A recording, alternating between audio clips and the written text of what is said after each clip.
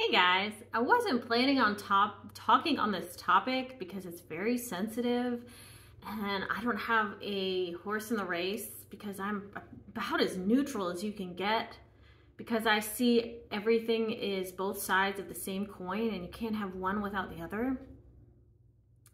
And so I'm surprised I'm here and I'm surprised I hit record. But I also felt in my spirit that the world, especially America right now, land that I love, needs light workers, people of hope and peace and love to radiate that light and to show the people that that is the path forward and to steer us away, turn our focus from the darkness and the anxiety of it all. So here in America, I'm filming this in advance and I have something actually posted already on the 4th, but I'll probably either have to bump that to a different day or post it later in the day or whatever. I'll figure it out. But I feel like today in America, yes, is election day.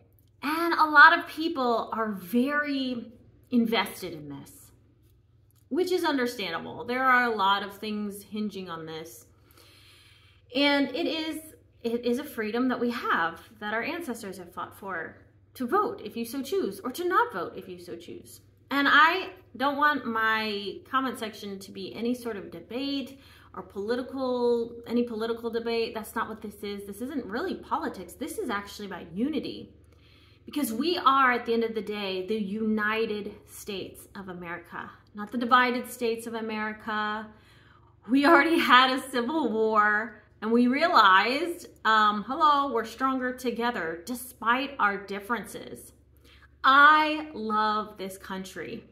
And I say that without any egotistical patriotism. This is just, I am grateful and I am thankful to be here because I realize we are afforded so many freedoms and so many luxuries.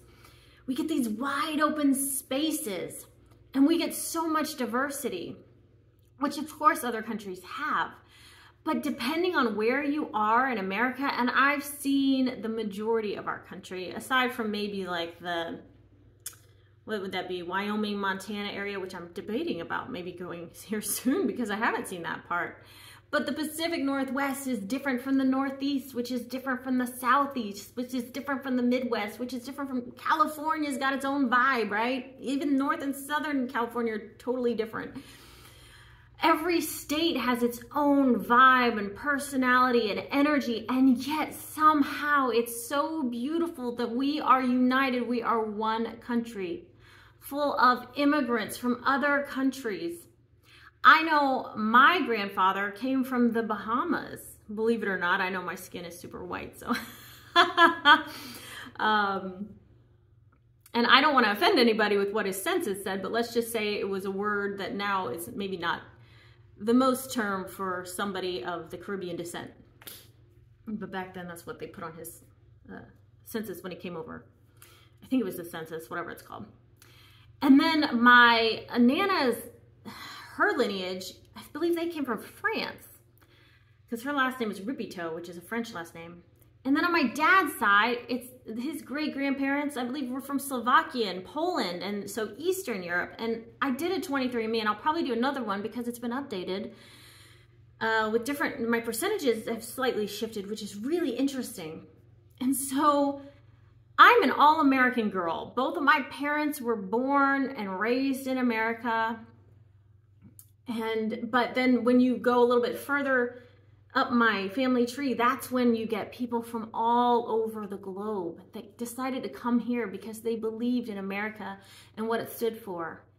And I don't know about the American dream. I feel like the whole world is kind of a mess at the moment, but there's still that hope, right? And I think that's what I want today. I want us to focus on that. I want us to focus on loving each other as a country, as a world, as people, because at the end of the day, we're all humans. And all of these divisions are all man-made constructs. Politics is man-made. So why let that divide us? Why let that get us angry and upset and anxious? I'm somebody that can tap into the collective conscious I can feel what everyone else is feeling. I don't watch the news, but I can feel it. And I feel your anxiety. I feel everyone's anxiety right now because people are scared something's going to happen. But I want to dispel the fear and let's focus on the love and the hope.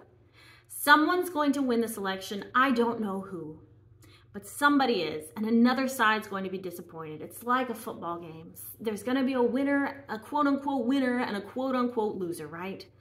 But that doesn't stop you from being an amazing citizen and loving on your neighbor and doing your job well and showing up in the world with love and heart and peace and passion and making a difference in the way that you can. Because you can't control what the politicians are going to do. As much as they say they're going to do what they're going to do for you, do they really care? So let's care for each other because that is within our sphere of influence. That's within our control, right? This, our heart and our mind. So let's not give that away. That's giving away your power. So focus on love, focus on peace, focus on hope, focus on joy, regardless of the outcome. Regardless, because that's when you step into your power. I love you, America. Heck, I love the world. I've been to other countries. I love it there too. But today I want to love on my country that I am a citizen of and that I love. Land that I love. I'm going to cry.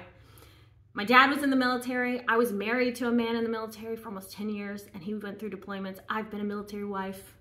Military daughter, military. I've got my uncle's a colonel in the Marines. I have a lot of pride in this country.